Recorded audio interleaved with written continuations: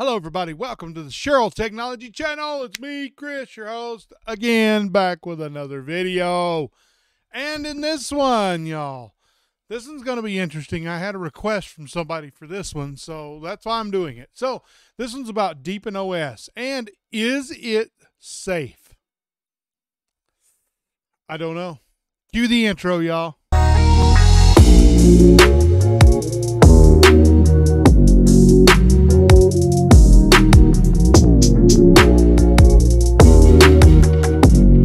Welcome back. Thank y'all for watching, and like, comment, subscribe, and I hope y'all enjoy this video. This video is interesting because I spent a little time in Deepin and maneuvering through it, looking at things. I had to go into my firewall because I couldn't install PRTG on it.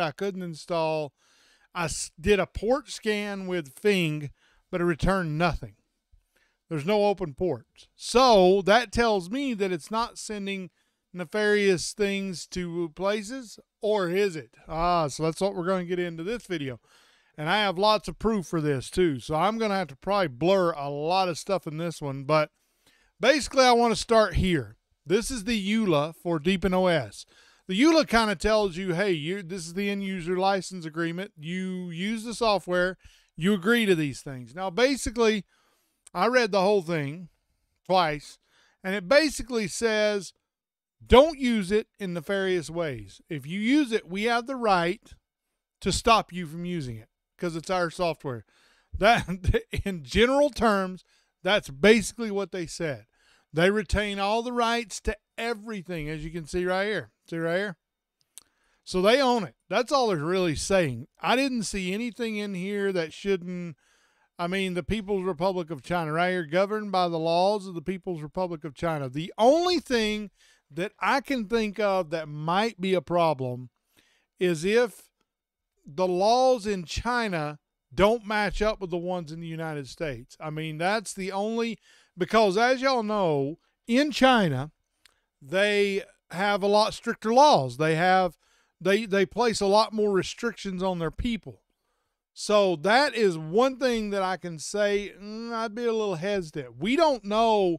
I mean, truly, we don't know what they're collecting. We don't. Now, I'm going to show y'all my firewall if I can figure out what I did with it.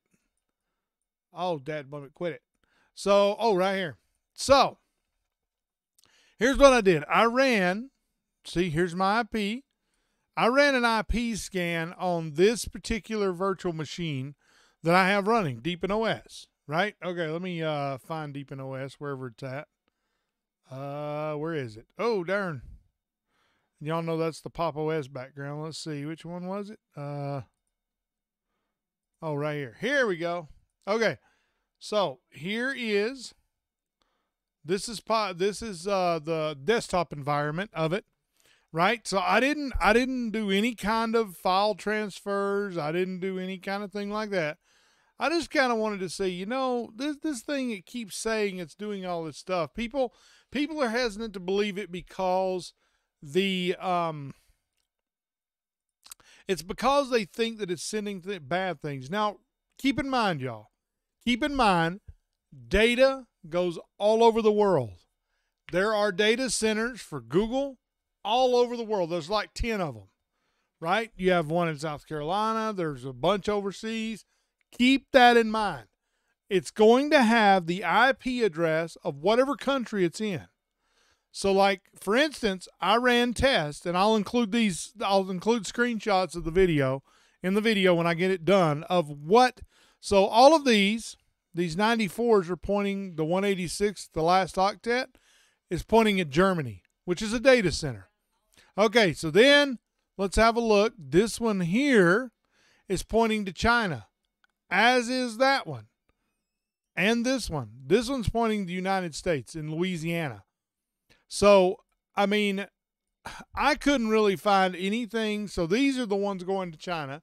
You notice it's using an encrypted method, HTTPS. So I'm going to be honest with y'all. I don't really think, from what I can tell, I mean, if you look through all these IP addresses, right, you look through all of them, they're all basically the same traffic. It's the same IPs over and over and over again. So it's not like it's sending, I don't think it's sending stuff nefariously. I don't.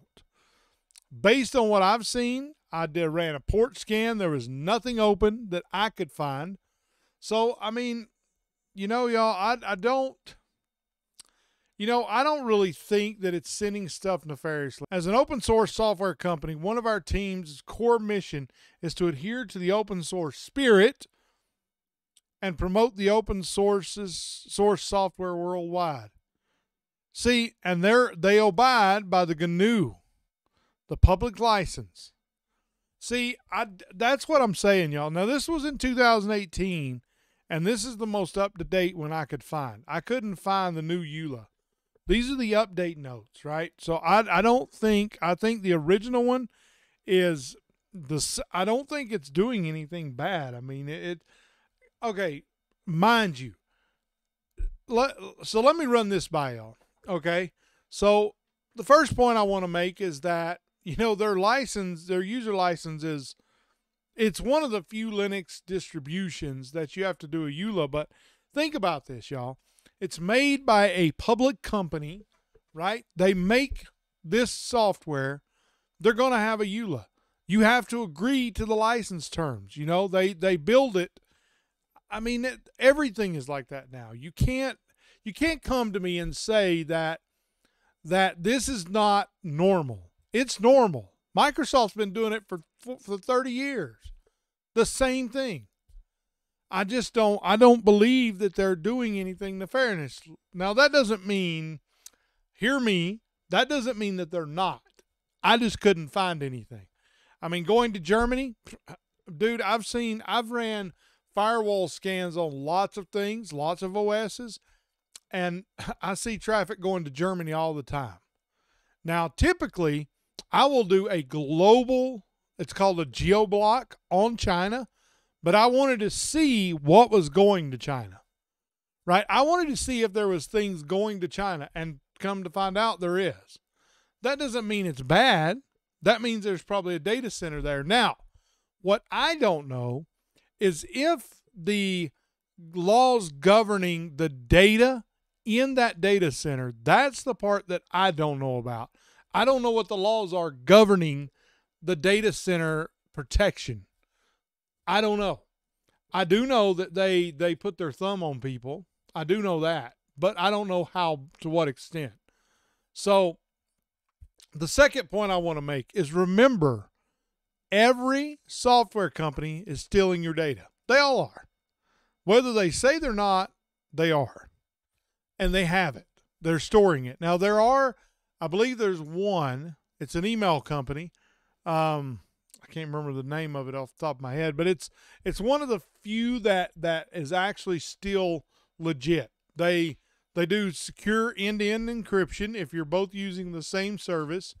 And I mean, in my experience, I don't believe that Deepin is doing anything wrong, but that doesn't mean they're not. I couldn't find anything from my experience.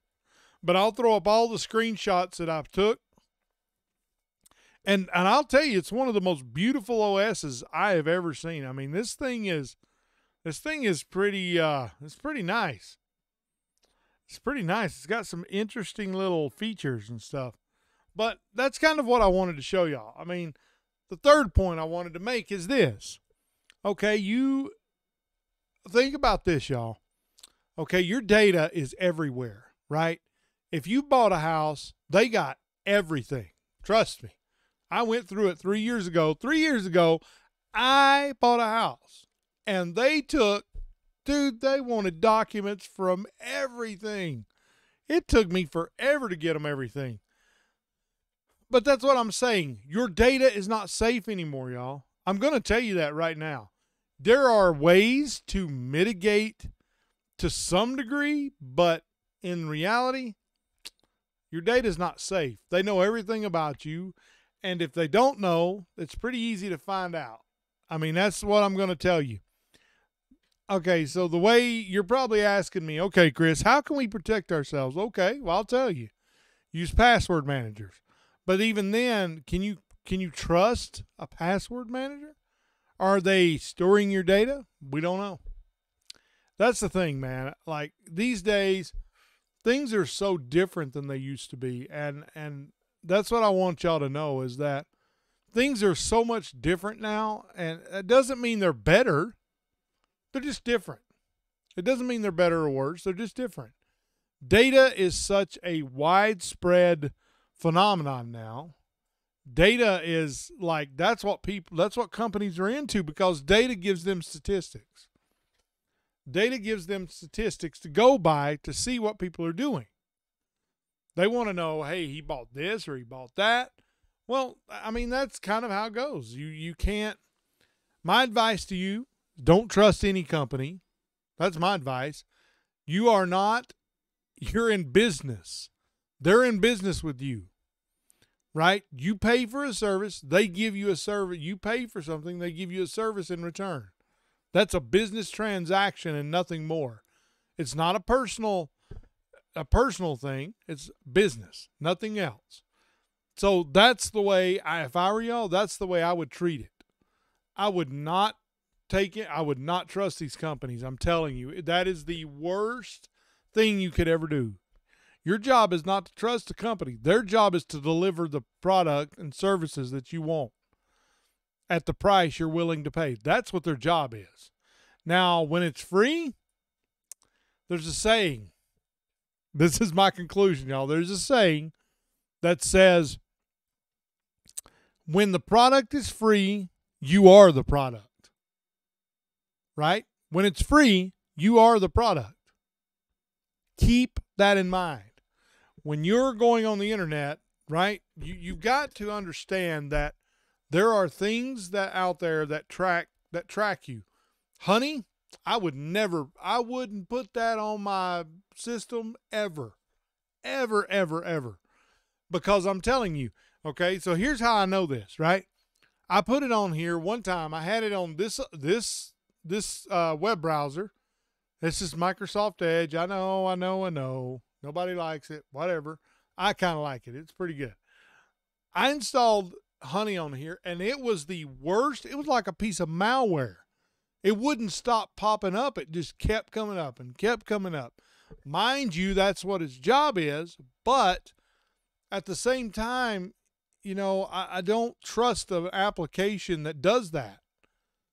I don't, because think about it. It's collecting data. Think about that very carefully. When the product is free, you are the product. Remember that. Honey is free. I would be hesitant to trust it, y'all. That's just my opinion. As for Deepin, I'm going to leave it in y'all's hands. Would I trust it? No, I wouldn't. But I like the OS. It's a good operating system. Does it? I bet you. I would bet money that Microsoft takes more data than Deepin does. I would bet money on that. So that's all I got for y'all. Thank y'all for watching. And as always, may the Lord bless each and every step you take. And I'm signing off from the Cheryl Technology Channel. Y'all have a great day. And also, remember this. Happy Memorial Day. Thank you for all the soldiers that died and the ones who fight right now. We love you and thank you. Until next time, peace.